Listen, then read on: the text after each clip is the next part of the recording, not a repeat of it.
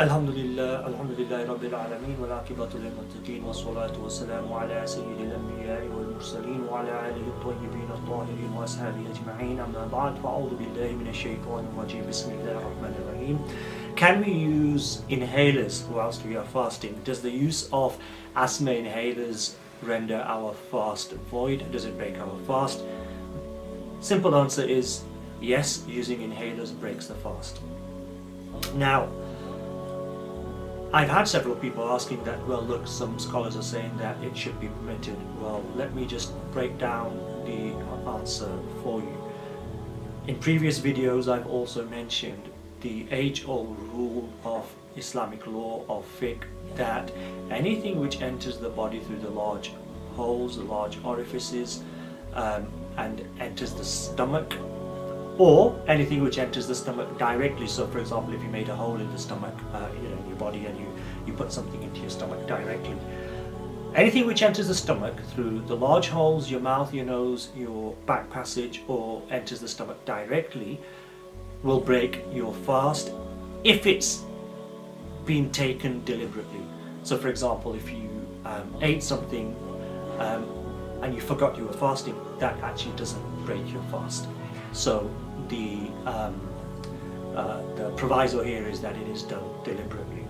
Based on this principle, inhalers contain several hundred micrograms of drug matter which, even though they seem to be air, they're not. When actuated, inhalers produce a cloud of suspended solid state particles, either in aerosol form or in dry powder form. These particles pass the throat to enter the trachea, which then the drug particles make their way to the lungs, where they do their job, open up the airways, etc., etc. According to the rule of Islamic law that I've mentioned, a person using an inhaler has deliberately, on purpose, inserted the particles in their mouth, where they then pass the throat. Now, the misunderstandings which have led some scholars to render the use of inhalers as valid are as follows. First of all, they say that the particles from the inhalers enter the lungs, they don't enter the stomach. The answer to this is that yes, indeed, they do enter the lungs and not the stomach. They pass, however, they pass the throat, and again, in Sharia, anything which passes the throat will also break the fast if it enters via the three main holes, or should I say if it enters the nose or the mouth. So here you're deliberately putting the drug particles in your mouth, they are then passing the throat, and then from there they will then go either via the trachea into the lungs or the esophagus into the stomach. Number two, there's a rule that if anything is accidentally swallowed to the size of a sesame seed or smaller, this does not invalidate the fast. And in actual fact, if you collate all the drug particles of one or two puffs of an inhaler, they would not make the size of a sesame seed, therefore that shouldn't break the fast. Again, the point to note here is that accidentally swallowed. If you accidentally swallow something the size of a sesame seed, that doesn't break your fast. So if you have something stuck in your throat and stuck in your teeth and you swallowed it, that wouldn't break your fast if you accidentally swallowed it. You didn't spit it out, you swallowed it and then realized, oh, I was fasting. Here with inhalers and the drug particles, you have deliberately put the drug particles in your mouth, so again that rule doesn't apply. So when it comes to a deliberate action, the size doesn't matter. The sesame seed size there is of insignificance, is inconsequential, because it's a deliberate action. Number three,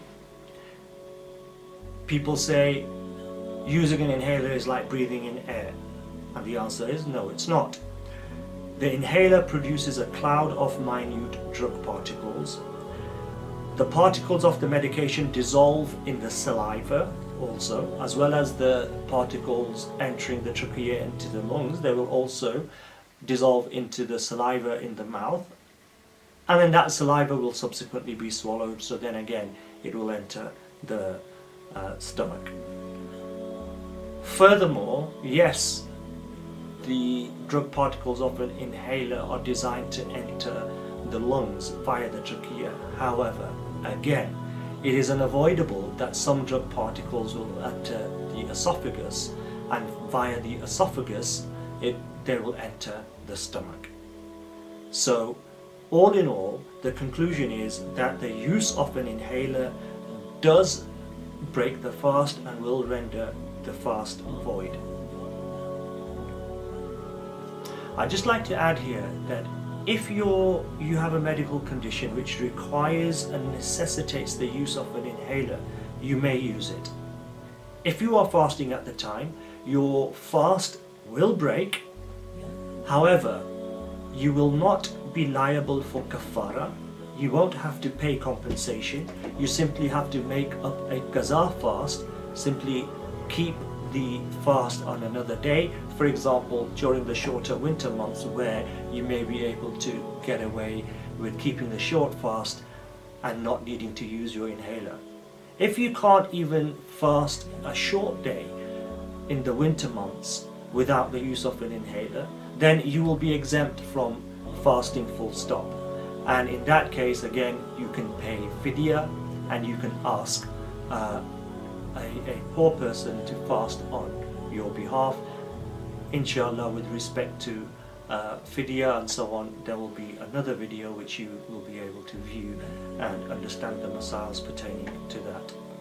Wa akhiru da'wana and alhamdulillahi rabbil alamin.